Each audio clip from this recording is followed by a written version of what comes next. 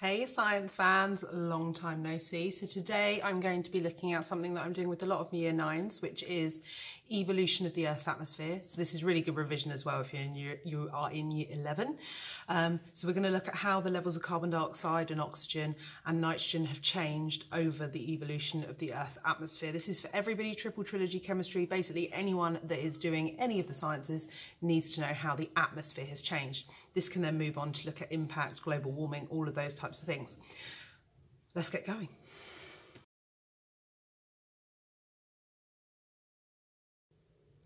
Worth saying, pay attention to the amount of links that we have to biology and other parts of chemistry in this.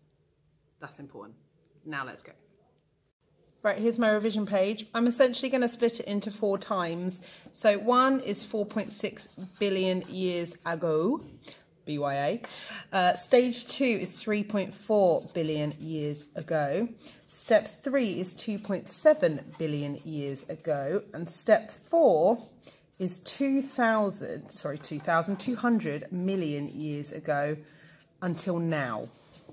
Okay, and what I'm going to do is just sort of a little description here, and then down here I'm going to talk about what's happening to the oxygen levels and the carbon dioxide levels, because these are the 2 main gases that we're really interested in because they have the biggest change. Nitrogen also changes, but not in such huge amounts. Right, so 4.6 billion years ago, that's about how old we think the Earth is, and the Earth initially was essentially a volcanic nightmare. So in the atmosphere here, we've got water, we've got carbon dioxide, we've got methane, we've got nitrogen, we've got ammonia, 0 oxygen. High levels of CO2, I'm just going to write lots there. So that's sort of the overview of what's going on. There's no life, it's just this gaseous horrendousness. And then we're moving into 3.4 billion years ago, and this is where something really useful happens. This is where the oceans begin to form, and that happens because the water from the atmosphere condenses. Okay, this is sort of where we're seeing first life, and by that I mean simple like bacteria that do chemosynthesis. So they are basically making food from chemicals, and we still see these kind of like old archaic type bacteria, and that's a good link to when we're doing classification. Still not really a whole bunch of oxygen, and still lots of carbon dioxide being produced. However, it has started to decrease somewhat because we've now got the oceans. So we've got some of this carbon dioxide is becoming locked in the sediments, so locked in rocks, sedimentary rocks underneath the ocean bed. Now, starts to kick off 2.7 billion years ago, because this is when we have the first bits of life and other simple organisms evolving. So we've now got things like algae and bacteria, and we've also now starting to get some plants. So we've got evolution of organisms, and these organisms tend to do photosynthesis.